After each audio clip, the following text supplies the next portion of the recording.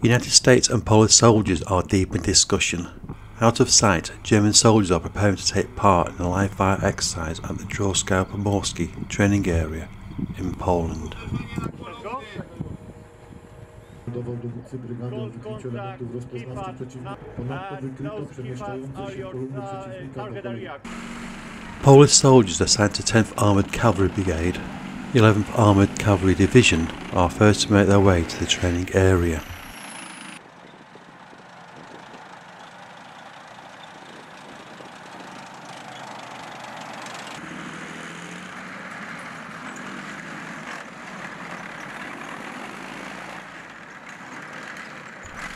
US Army soldiers assigned to the 3rd Armored Brigade Combat Team, 4th Infantry Division, start to make their way to the fighting positions at the start of this multinational field exercise at the Land Forces Training Centre, Drawsko, Poland, May 2022.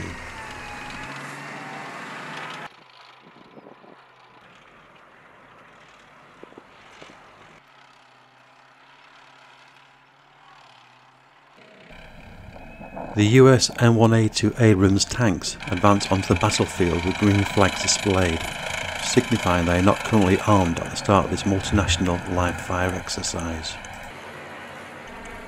The soldiers here today are part of the recently reactivated Victory Corps of the US Armed Forces. In fact, V Corps is in command of 3,268 US and 5,887 multinational service members from 11 allied and partner nations, as well as the Polish, US and German soldiers involved in today's exercise.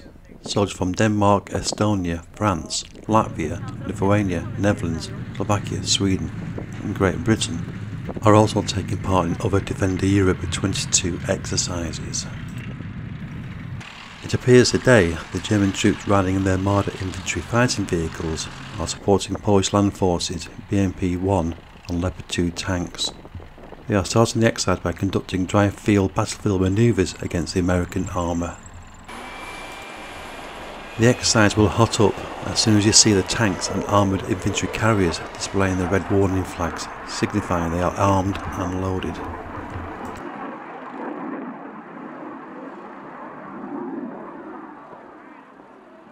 It's worth pointing out Defender Europe 22 is a series of US Army Europe and Africa multinational training exercises in Eastern Europe, an area that has seen a sizable reinforcement of NATO troops following the Russian invasion of Ukraine.